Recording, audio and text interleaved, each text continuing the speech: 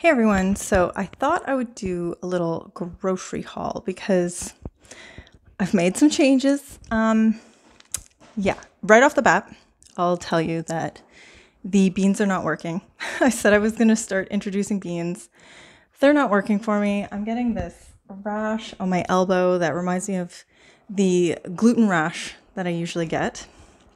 So we're not going to be able to do beans. And by we, I mean me. I'm still going to make them for my kids because my kids really like them. So yeah, that will probably still happen. But let's get into the grocery haul. So right here we have the Japanese sweet potatoes, which I'm absolutely in love with.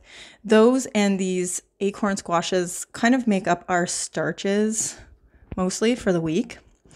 And then all of the peaches, plums, apples, all of this, even these melons are from Canada right now. Our fruit season is booming.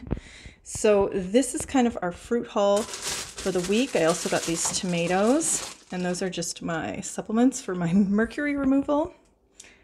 And of course, I always have a box of bananas that I freeze and then make into ice cream a lot throughout the week.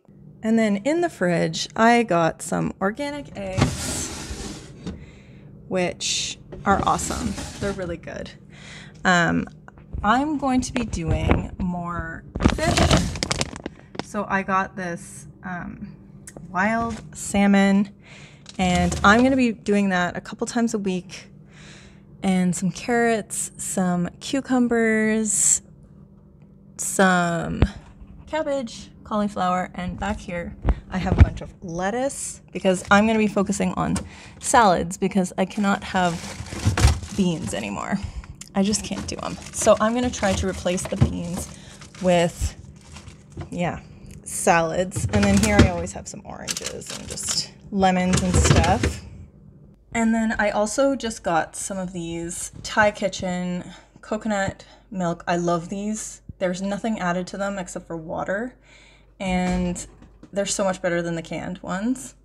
And then I also just got some of these Thirsty Buddhas because I put those in our smoothies.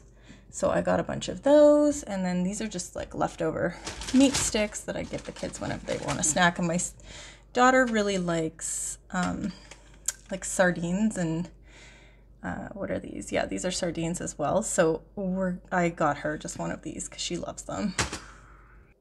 And so, the moment of truth, my plan, unfortunately, I guess, is to lower my meat consumption to twice a week and try to get my protein from vegetables, fruit, and I know this is going to be tough, so I don't know how it's going to go because I can't do beans. I can't do nuts and seeds very well, which I might try, but I don't know. We'll see how it goes. I have to lower my protein, I think, at least my animal protein. I'll probably do some eggs as well, just because it seems to be affecting my hormones.